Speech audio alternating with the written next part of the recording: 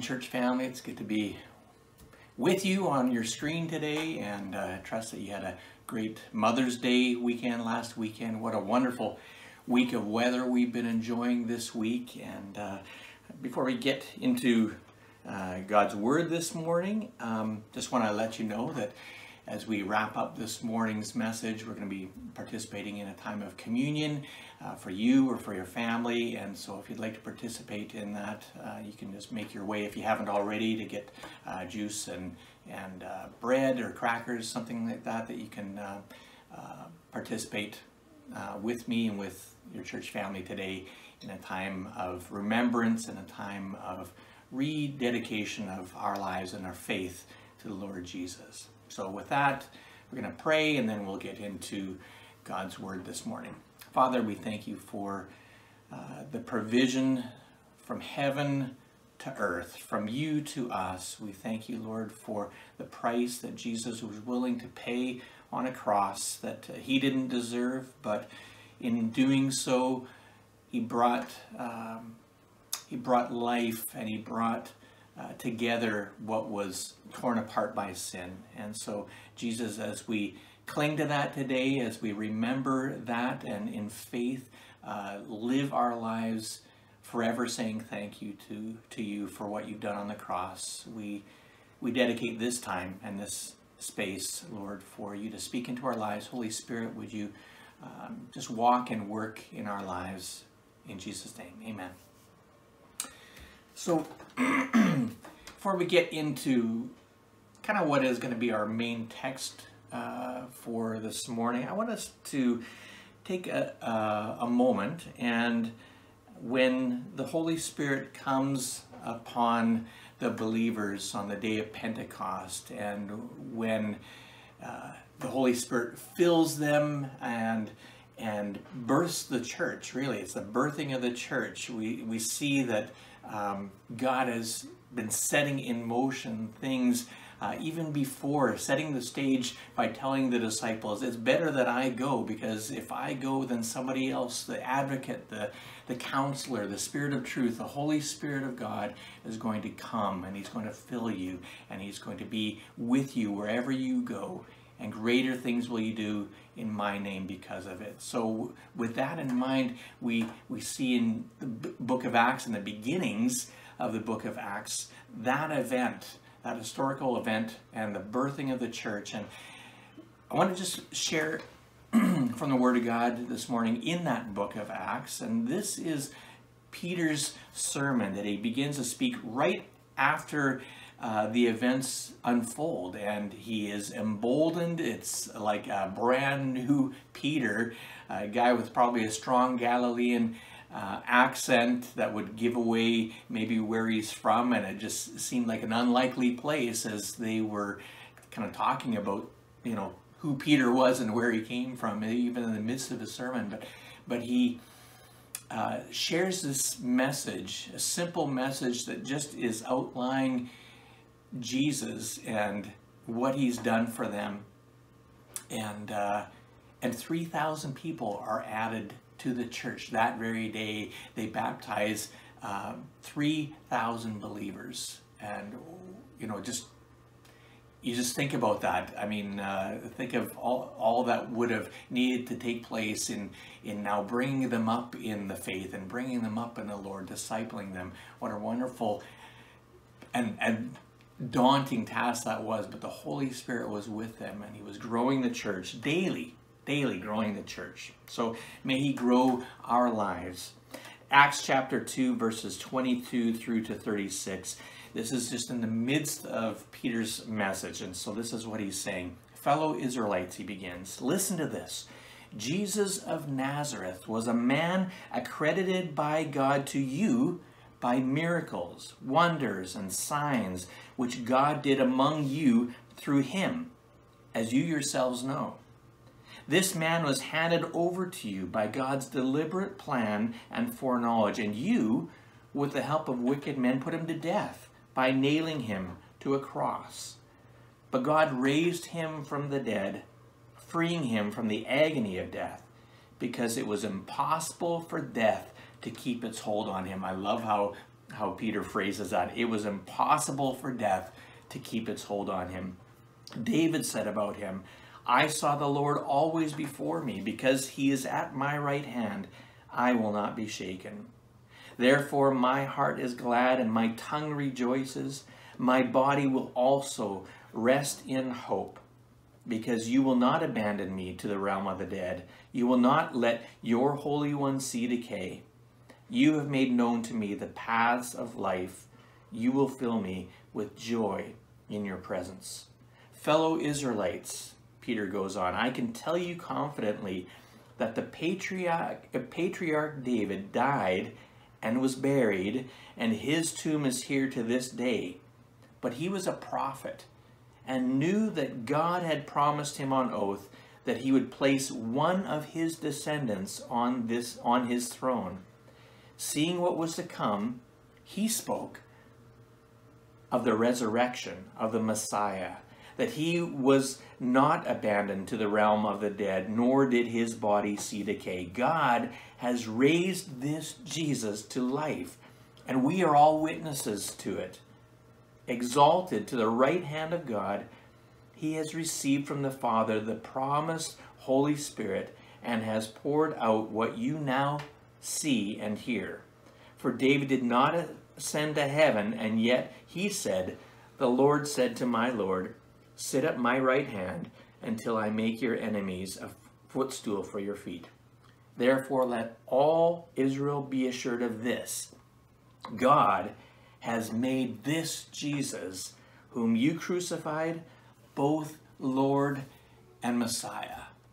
I love how Peter, filled with the Holy Spirit, just in such a powerful way, speaks of David's declaration. And, most of the Jews probably thought David was speaking somehow about himself, but he recognized that David was just speaking prophecy about the one who was to come, the Messiah, Jesus, who was just crucified days, earlier, is now Lord and Messiah.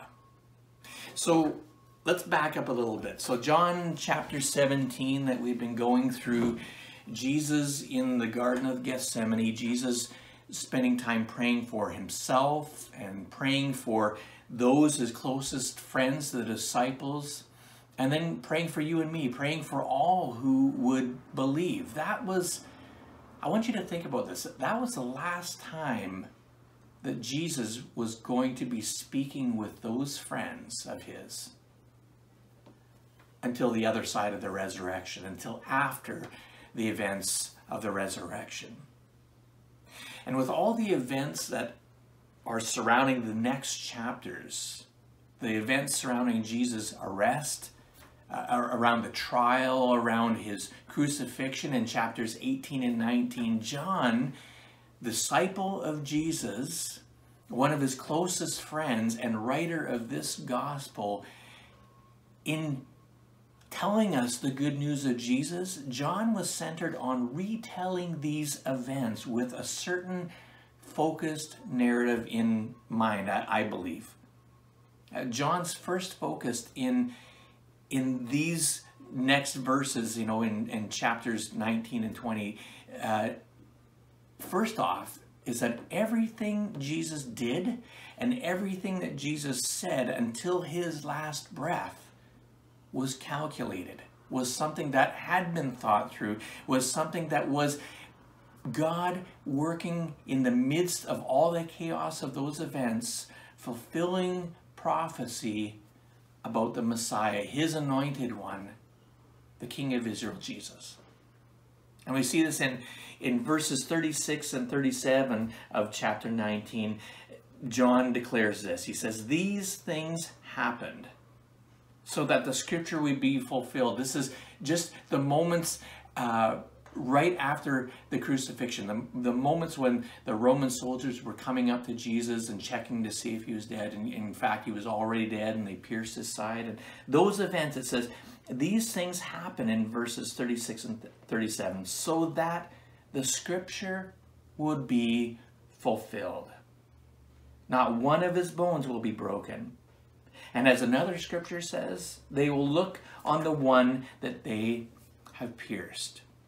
So just like Matthew, when Matthew is telling the events of the good news of Jesus, and he's writing to a Jewish audience, and so he's captivated by the thought for the Jewish mind that Jesus all along, all that he was doing, all that he was saying, he was fulfilling Jewish scripture that they were thinking was going to be of the coming Messiah. Jesus was fulfilling it in their very hearing. And John is kind of taking that as well and saying, you know what, the things that Jesus was saying, the things that Jesus did, we're seeing that scripture is being fulfilled.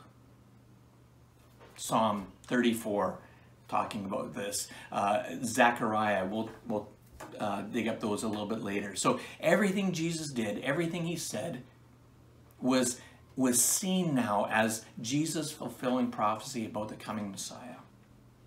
Another focus, main focus that John has in these chapters here, and the events of Jesus' death and then his resurrection.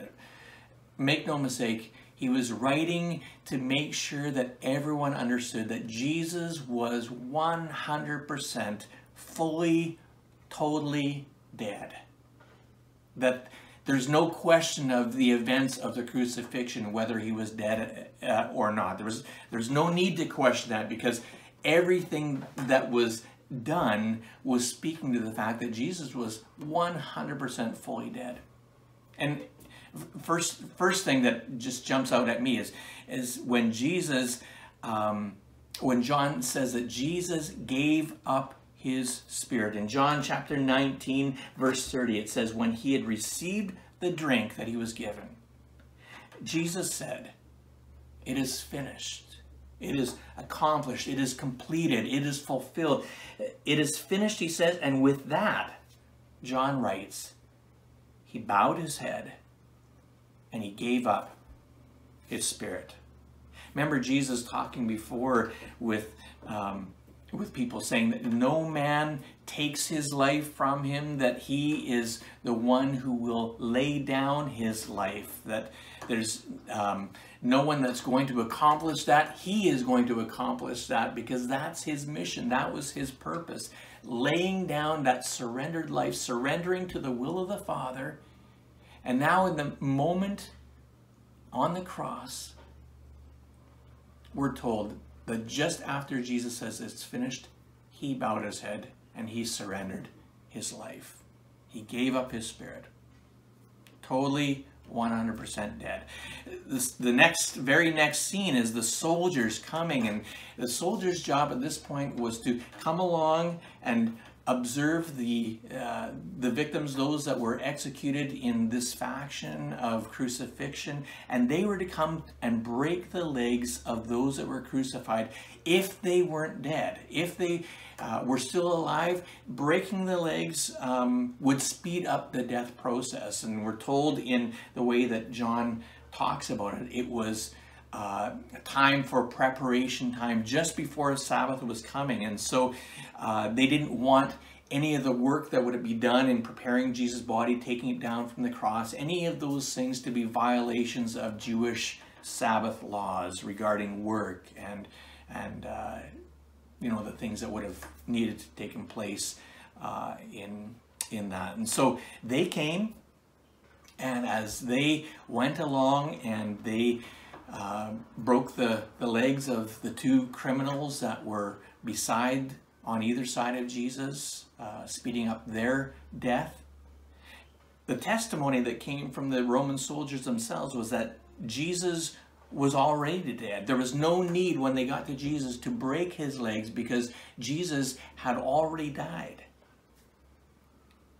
And then it goes on to say that a Roman soldier who was, you know, part of that whole thing, as they observed that Jesus was already dead, they tested that theory by taking a sword, taking a spear, and actually pushing it, thrusting it into the side of Jesus. And we're told that a mixture of blood and water flowed, and that was kind of showing us the science of what happens after a body actually passes away, that there is this separation now of blood and water that flowed as Jesus' body was pierced. So the Romans, as they were viewing this event, they saw it as a confirmation that he is 100% totally dead already. The Jews, they witnessed it, and they saw it as evidence of, again, the fulfillment of prophecy, the prophecy that John spoke of from Zechariah and also from David in the book of Psalms, when it was talking about none of his bones being broken, and they will look on the one that they have pierced. Even those events speaking to Jesus being the fulfillment of Scripture about the coming Messiah. So then after these events, we see Jesus is taken down from the cross, and we see that he is put in a tomb. That Nicodemus, who was one of the ruling Pharisees at the time, and this fellow that is just introduced here, Joseph of Arimathea, and we see that both of them are kind of secret believers. They believed that Jesus was who he said he was, but they had this fear of the people around them. The fear of man more than the fear of God, I think, was compelling them to kind of keep it in hushed tones, to keep it secretive, their belief in who Jesus was. And so it introduces Nicodemus again, along with Joseph of Arimathea, and they take Jesus' body and they take it to a tomb of Joseph's, and they embalm Jesus' body in the Jewish fashion of the time. And then we see the events of chapter 20. And I know that we've already gone through the Easter season, the Easter celebration, but let's once again kind of just try and wrap our minds around some of these things as John speaks in chapter 20 about all the evidences now. Yes, we know that Jesus was 100% truly, unequivocally dead and buried in a tomb. And now chapter 20 is about all the evidences that Jesus was 100% now fully alive 3 days later. So we see the events. We see Peter and John first. They are going and they see an empty tomb. They run inside and they see that you know, all there is the strips of linen. There's nothing, no body to be found. And they run back to the place where the other disciples are, and they start getting word. And in these, things that are kind of going in fast motion now. Mary with others other women are going, and they're going to see the place where Jesus was laid for themselves, and they miss Peter and John in the rush, and Jesus' first appearance after his resurrection is to a woman. And I think that's significant in and of itself, how Jesus valued women in a time when women weren't really seen as that valuable, but to Jesus we're all valuable. He appears first to Mary, and Mary, thinks that he's a gardener, and all the confusion that goes on there, and she's just overcome when he speaks her name. I can't imagine what that would have been like for her. And she goes back to tell, and she tells fearful disciples. John pays special attention to say that as she goes back to the house, the doors are locked. The doors of the house are locked because they are fearful of the Jews. They know what just took place. They were there. They witnessed the events of their leader, Jesus, being publicly executed for no crimes. And because of their association, their close association, they probably just figured they were next on the list. And so they were in hiding, and they were in fear. And he appears to fearful disciples. And he says, peace, peace. And then as Jesus is in the house, he allows Thomas to work through his doubting. Thomas talks and says to the other disciples, he says, unless I see the nail marks, in his hands, unless I can put my hand and touch the piercing on his side, I will not believe. All this chatter that's going on, that Jesus wasn't there, that Jesus might be raised from the dead, that Jesus has appeared. And then as Jesus makes the appearance, aren't we glad? Aren't we glad that John paid attention and took note of that special moment where Jesus meets Thomas exactly where Thomas was? He meets him in the midst of his doubts. He doesn't, say, get through your doubts and then I'll show myself to you. No, he showed himself in the middle of Thomas's deepest fears and doubts. And it just reminds me that that's what Jesus will do for us. He can meet you. He can meet you today in the midst of whatever is going on in your life today, whatever causes you to doubt, whatever causes you to waver, whatever causes you the deepest questions of life. He invites us in to those places. He says, like he said to Thomas, come and see, look, touch, believe.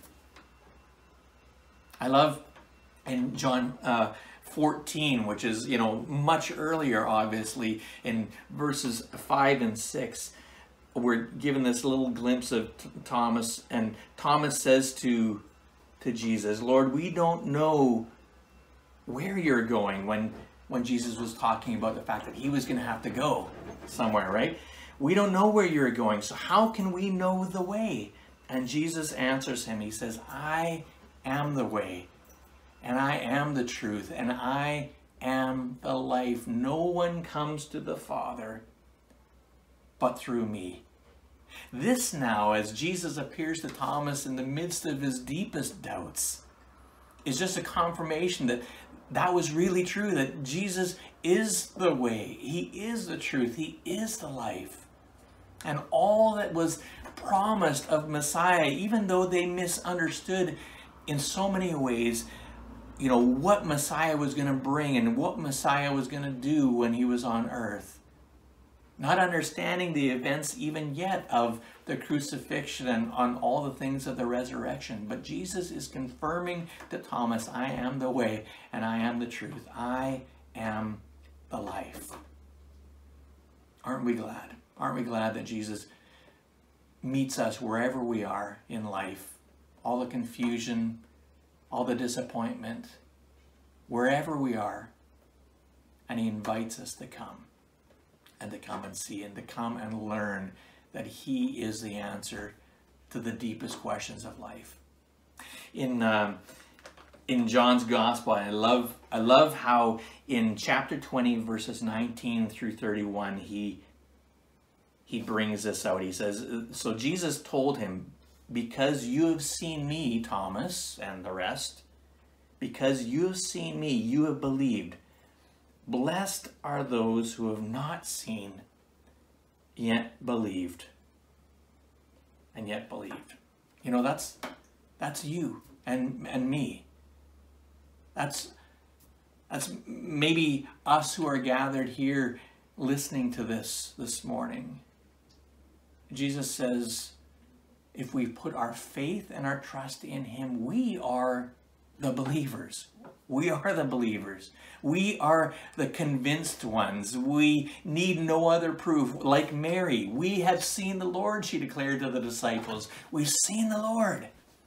And we need no other proof. We, like the disciples, yes, at times we're fearful. But like those disciples, Jesus has now spoken over us peace. Peace over our broken lives. Peace over our sin. Peace over our shame and our guilt. Peace over our doubts. And so we're the believers. We are the blessed. We're blessed because he was broken. We are blessed by God, by our Heavenly Father, because of the brokenness of Jesus. And like verse 30 and 31, where John says, Jesus performed many other signs in the presence of his disciples, which are not recorded in this book. But these are written so that you may believe that Jesus was the Messiah, that he was the Son of God, and that by believing you may have life in his name. And so we believe by faith that Jesus is the Christ, the Messiah. We believe that Jesus is the Son of God. We've received his life. Light and life, as Jesus talked about, as John declared, that's what Jesus has brought to our lives. Light and life. And so our call out to this generation, the one that we're living in present day, is the same call that Jesus said to Thomas. He says to Thomas, stop doubting and believe. Friends, stop doubting and believe. Put your life's trust in the hands of Jesus, who loved you, who died for you, who by the power of God the Father raised this Jesus to life and offers you life in his name. This Jesus did all this for you and for me. He was betrayed, he was denied, he was arrested, he was tortured, he was executed on a cross, a criminal's cross. He was bruised and beaten, blood flowing down to cover over and to pay for my sin and your sin today. Won't you receive it? As we close our time this morning, let's partake and participate in symbols that Jesus spoke of his body that was broken for us and his blood that was poured out for our forgiveness, for the ransom for many, all who would believe. And so as we take the bread or crackers, whatever you have, we take this, and as Jesus declared, as he blessed it and thanked the Lord for it and broke it, he said, this is my body. So this is a symbol of his body that we take today, that was broken for you and for me.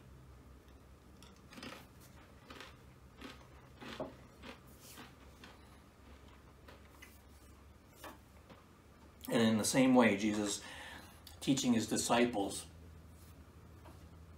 says, take this juice, it's my blood, the blood of the new covenant. And remember that my blood shed on the cross was to make a way for you, to forgive your sin, and to bring you into relationship with the Heavenly Father. And so we take this and we thank the Lord for his shed blood on the cross.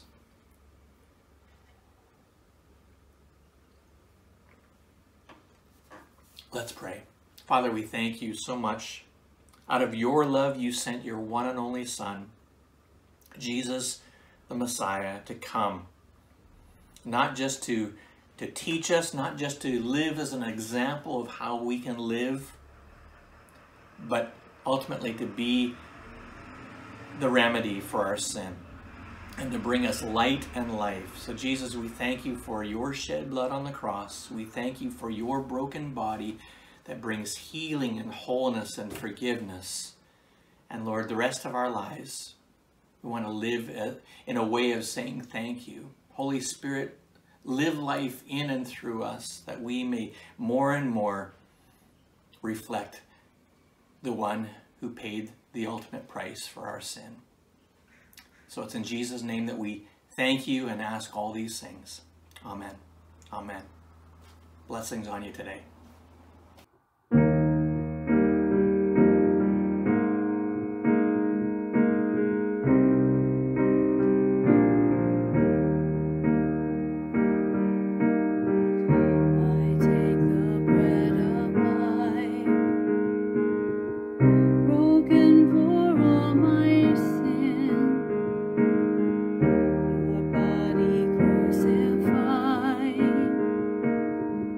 To make